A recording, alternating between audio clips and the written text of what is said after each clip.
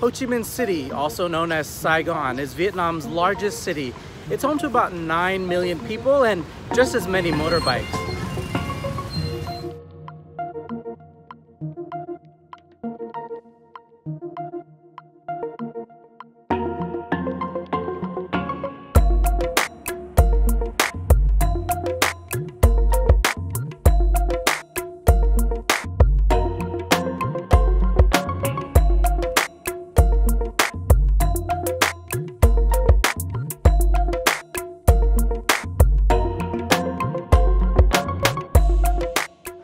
I'm here inside the Ho Chi Minh City post office. It's a beautiful heritage building from the late 19th century. It's an eclectic mix of neo-Baroque features and there are ethnic motifs throughout.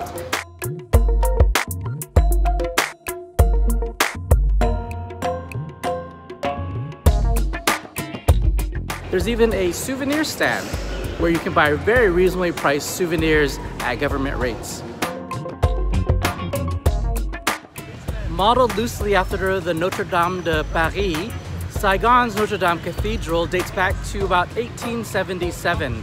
When it was completed, it was considered the finest work in all of Indochina, with the price tag to match at about 2.5 million francs.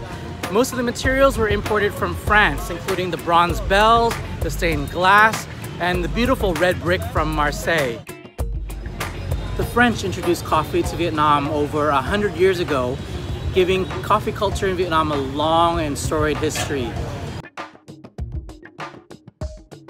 Nowadays, Vietnam is one of the world's leading exporters of coffee. And while Starbucks has made it here, the Vietnamese still prefer their coffee the traditional way, made from an aluminum filter like this one, where the coffee slowly drips into the cup and condensed milk is added for a velvety smooth texture. That is some good brew.